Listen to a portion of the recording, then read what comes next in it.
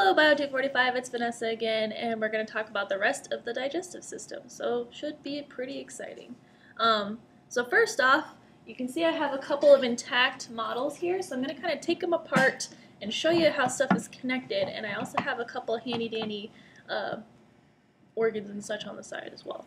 Okay, so we've talked about the mouth. Why do we care about the mouth, and why do we consider it part of the digestive system? Because that's where you're going to first put food into your body, and you're going to mash it up into smaller pieces so you can send it on down to the digestive system so it can continue to take apart that food. Because ultimately, what are we doing when we're eating? We're taking in all these different substances, and we're going to eventually break them down into their individual parts. So, for example, that bread and meat is going to be broken down into carbohydrates and amino acids and used as energy or used to put together other new parts of a cell and new parts of your body. So that's the whole point of what we're talking about here. So we started already with the mouth when we covered that. We're moving on down from the mouth, from the oral cavity, into the esophagus. So the esophagus, actually, can you hand me a head model real quick?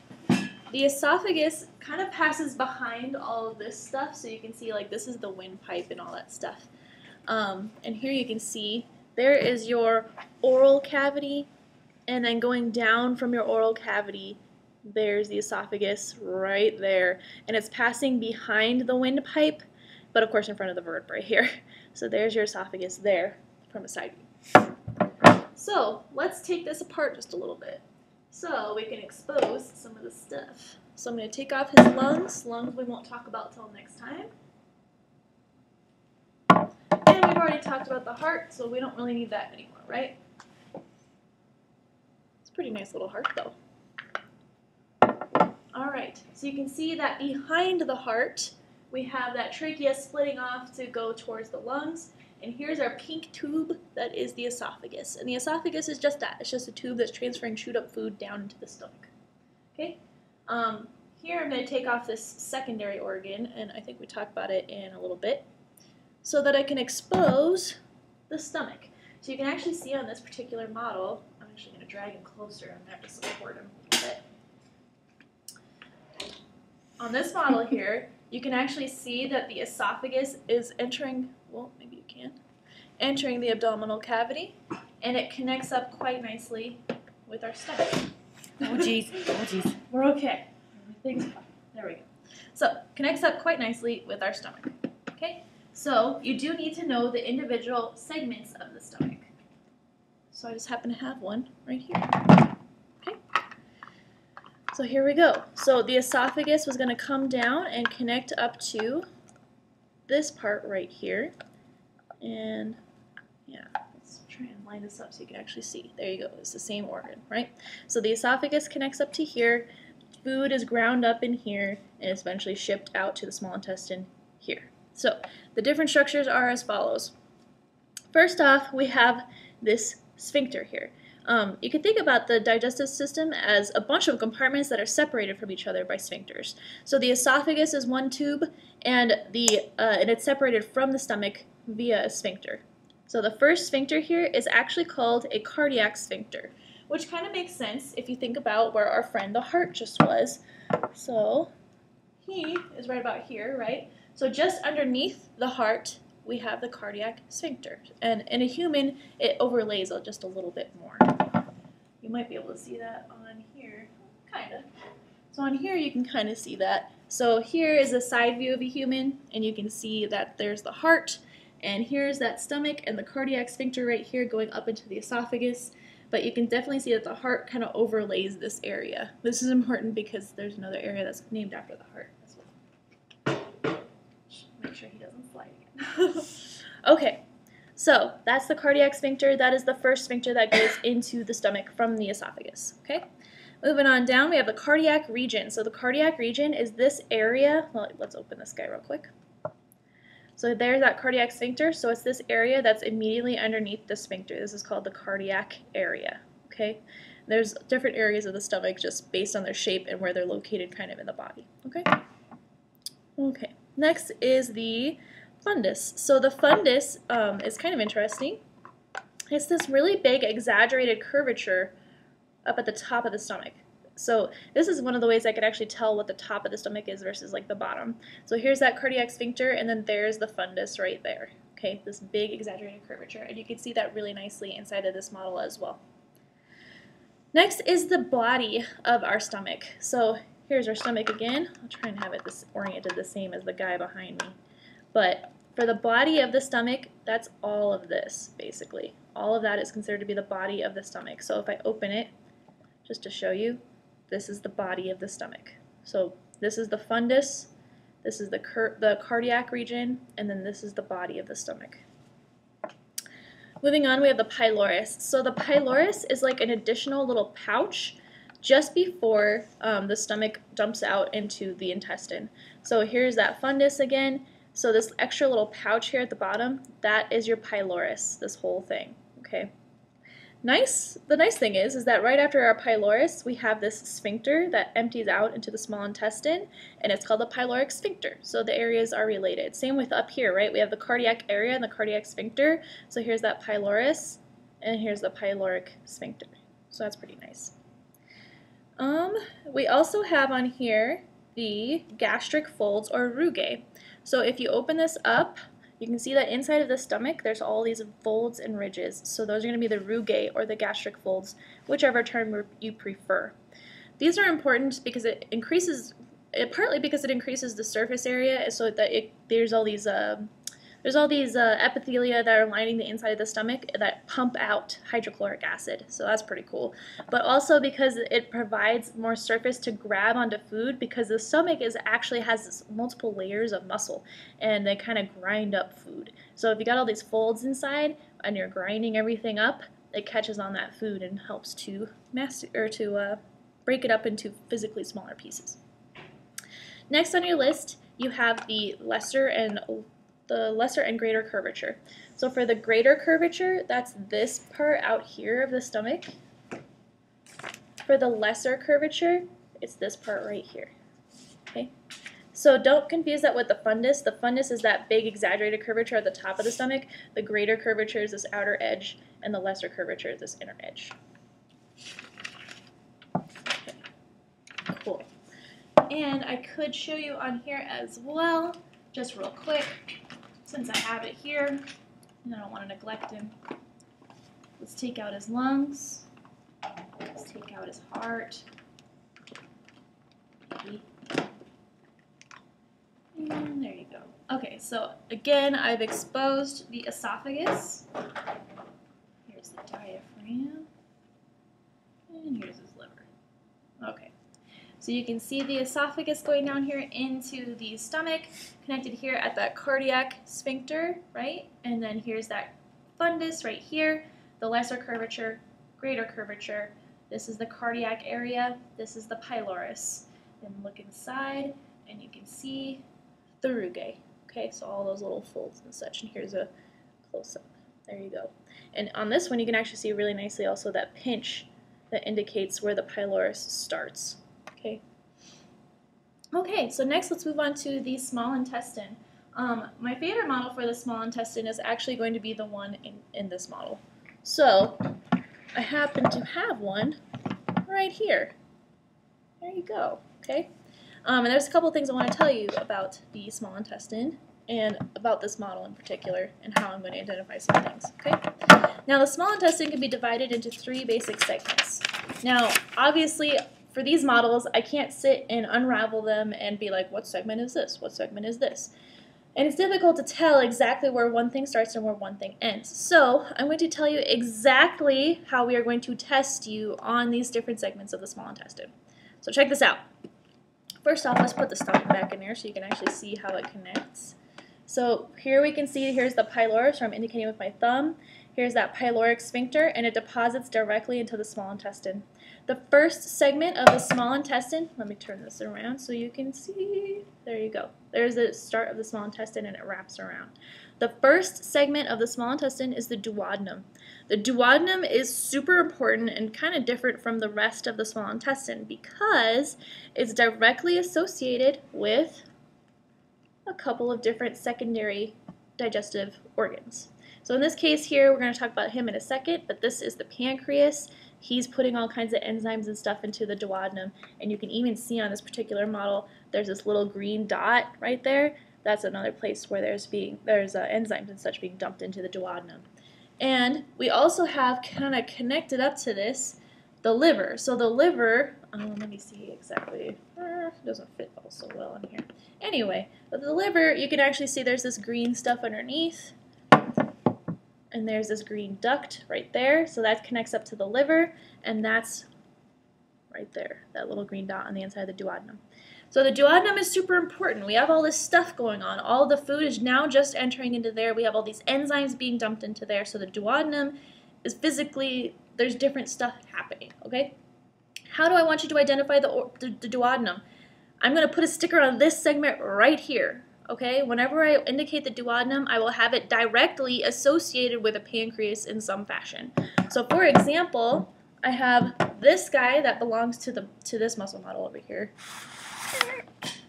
He normally belongs on there. But I have this guy here, and you can see, here's the pancreas, here's this piece of small intestine. That is the duodenum. So if I want you to identify the duodenum, it'll be directly associated with the pancreas every time. Okay? It's not going to be some magical piece of intestine that I throw out on the table. Okay. Next, we have two more segments of the small intestine. These ones are a little bit more difficult to dissociate from one another, so I'm going to show you exactly how to do it. This upper section up here, so if I put a dot around here somewhere in the upper part of your small intestines, that is going to be the jejunum. The jejunum is the second section of your small intestine. So that's your jejunum. The last segment of your small intestine, you can even see that there's a little number on here. That is your ileum. So the ileum is the last segment of your small intestine, and I will always put the sticker down low, okay? It doesn't matter if it's this model or if it's this model on the muscle guy, it's going to be the same, where jejunum is going to be up here somewhere, and then the ileum is going to be down here somewhere, okay? Okay. So this leads me to the next part of the intestine. I don't know if that's the next part on the list. Yes, excellent, cool. So you can see that the next part of your list after ileum is the ileocecal valve. This is important. It actually segments the small intestine from the large intestine. So I told you guys already to think of the digestive system as a bunch of compartments that are separated from one another with sphincters, right? So we had a sphincter that's separating the esophagus from the stomach. We have a sphincter that separates the stomach from the small intestine at the beginning of the small intestine. We also have a sphincter that separates the small intestine from the large intestine. So looking down here, isn't this cool? It's like a little hinge. But anyway, so you can see that the ileum kind of wraps up around here, and here's your large intestine, right? Everybody kind of knows that. But open that little hinge, and you can see there's the ileum depositing directly into the large intestine, okay? So this right here, where it's dumping into there, that is your ileocecal valve. Ileo for ileum. Where is it depositing into? It's depositing into this pouch. That's the beginning of the large intestine. And this is called the cecum. Cecum, C-E-C-U-M. Okay? So the ileocecal valve is just from the ileum into the cecum. That easy. Okay? Turn this guy around on the back of this part of the large intestine. So we're still on the same side. Don't get confused. We're still on the same side here. So coming off of the cecum, we have this little tail, this gray tail. That is going to be your appendix. That's your appendix. I know it's like kind of weird, not like what you would expect. It's thought that perhaps this is a vestigial part of our large intestine that we don't really, use so much now, but maybe we did at one point. More useful for grinding up, grasses and digesting cellulose, but we don't really do that anymore. All right, so here's your cecum. And as we go up from the cecum, because remember, the small intestines had all that food work its way through, and now it's deposited into the large intestine, and it needs to continue on its journey, right? So going up, we have the ascending colon. Ascending, because it goes up. Then it goes across, as you can see. This is going to be the transverse colon. So transverse, because it goes across the midline, right? Transverse to the midline. Then it's going to go down here. And unsurprisingly, this is the descending colon, okay? Now where the names get a little bit weird, and there's only a few models that show this really well, this is the best one for it. the next little segment here, I'm turning this over, so this is the descending side, this is the ascending side. Now on the bottom here, you can see that the large intestine kind of kinks, and it makes this S shape, right? This S shape right here. This S shape is the sigmoidal colon. If you guys know anything about Greek alphabets or math, you guys know that there's the letter sigma, sigma meaning S. So sigmoid or sigmoidal grafts, that's also like an S shape. So anyway, this is the sigmoidal colon. Okay, it's just this S part. And notice it goes transverse across the body. Okay, so if there's a segment that's going down, guaranteed it's not going to be the sigmoid. It only goes across like this and back. Okay. The reason why I say that this is one of the better models is because if we bring over our friend, the muscle man model, here we go. Okay, so if we bring over our friend, the muscle man model, and we start taking out parts, so let's take out his stomach so you can see some stuff here. And let's take out his intestines so you can see what is going on with his life. You'll notice that if I take his intestines, and just to show you guys again, there's the cecum, there's the ileocecal valve, ascending colon, transverse colon, descending colon. Now if you turn him over and look at the back, his sigmoidal colon is chopped off. Okay, we can't see it. It's not there. So if I put this out and I put a sticker, you know, somewhere around here or something like that, just to be tricky, it's not going to be the sigmoidal colon. The sigmoidal colon sticks out transverse from the body. So if I turn it to the side, you can totally see that it doesn't stick out. Okay. Where you can kind of see it in here actually is down in the pelvic cavity. So you can totally, there you go. You can see that there's this segment of large intestine that kind of sticks straight back. So this would be your sigmoidal colon here. Okay. Last piece of the puzzle for our digestive system, or at least for the tubular part of it, right, the alimentary canal, is going to be the rectum. So the rectum goes straight down. So in other words, this model here that I love so much because it has the sigmoidal colon really nicely, does not have a rectum because the rectum goes straight down. So how am I going to show the rectum then if I can't pull out a model to show you? Well, usually I can do this with a reproductive model, and we're not covering reproductive just yet, but usually I'll pull out a reproductive model. So here we go, okay? Here it is in three-dimensional glory. So you can see from the back here, let's look at the side. So this here is your large intestine that comes down. So this is going to be the rectum. You can also see it from this side where it's not broken up in half. But here is the rectum coming down, okay? There you go. That's the part of the large intestine. And if you open this, you can see super nicely, there's your large intestine, and it's coming down straight, so that is going to be the rectum, okay? I believe, nope, it doesn't have it in there. So that's going to be the rectum coming down only. You can also see it if I yanked out these parts, but you can sort of maybe kind of a little bit see that there's the rectum coming down just off of the sigmoidal colon right there, okay? Lastly, we have the last parts of the the large intestine, excuse me. So that's going to be the anal canal and the anus. So again, we're going to turn to our reproductive model here, and there's the rectum coming down. The anal canal is going to be this part here, right there, and then, whoops, there we go. And then this part here is going to be the anus. So the anus is the last sphincter of the digestive system. So that's what you need to know about that, okay? Okay, and I'm going to talk just a little bit about our secondary digestive organs, and then we'll be done.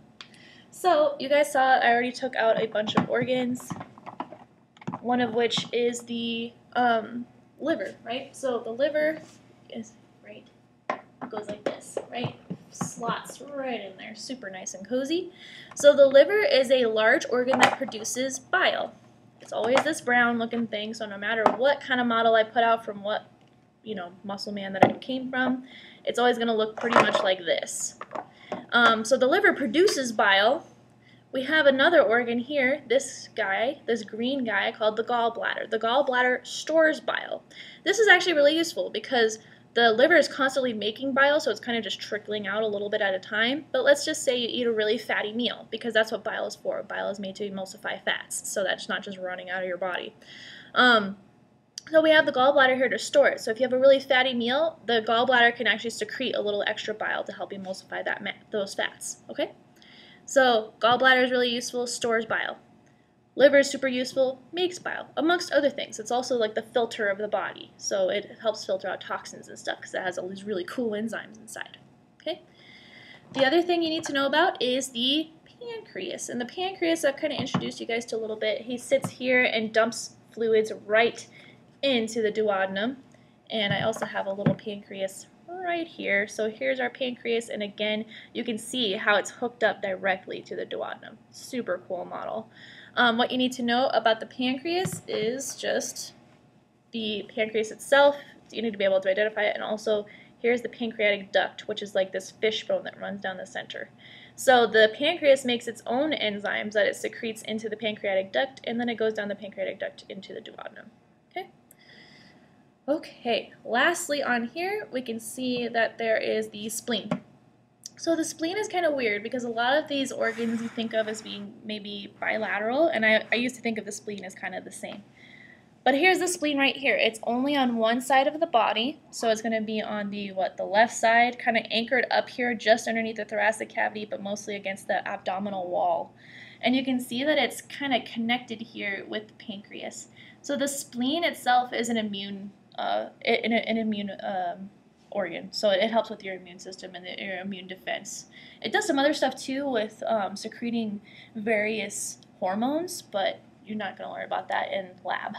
So just be able to identify the spleen, be able to identify the pancreas here associated with it, be able to identify the pancreatic duct, and don't forget that the duodenum will always be associated with the pancreas. So we've covered the digestive system in total. So I hope you guys enjoyed that. I hope that was helpful. I hope it wasn't TMI. And I guess we'll see you guys next time for the kidney video. And have a great week.